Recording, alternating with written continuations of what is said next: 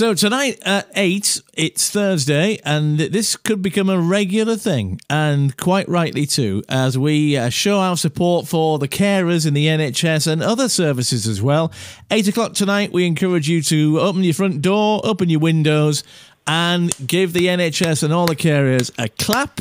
And East Riding of Yorkshire Councillor, Ward Councillor, Dave Tucker, you would agree with that, wouldn't you, Dave? Absolutely, John. I mean, you know, we last week was a great response, and tonight the communities are absolutely buzzing. You know, I've heard stories of people getting bells and pans. You know, they're going to be out in force in all the communities, towns and villages in South East Holden tonight to show their appreciation at 8 o'clock for all those frontline key workers, all the people who are keeping the country going, looking after the patients in the hospital. And, you know, it's our way of saying thank you very much, guys. We really appreciate it.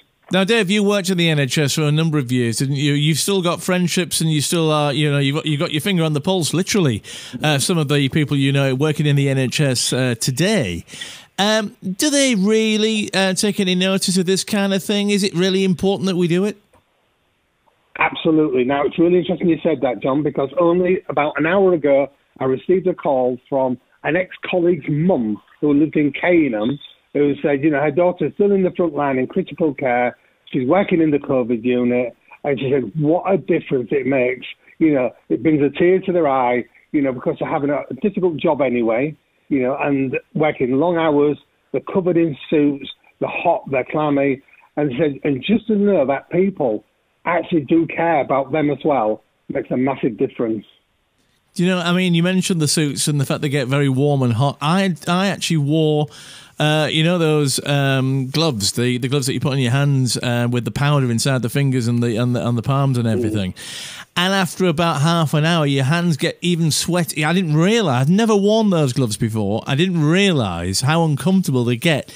So just from literally wearing that kind of PPE equipment that they're having to do now, I mean, it's an extra burden, isn't it, in actual helping to get people back to good health. Absolutely. And, you know, I mean, tonight is about celebrating all key workers, not just the frontline NHS staff. But you're quite right. I mean, if you're doing a 13-hour shift and you've got a hat suit on, you've got the respirator on, you know, you can't take a drink because you've got a respirator on. You can go 4 or 5 hours if the patient's critically ill, even longer, without getting any fluid. You're perspiring, you're losing fluid, and it's absolutely draining, you know, and I wouldn't want that on anybody. But these guys are absolute heroes.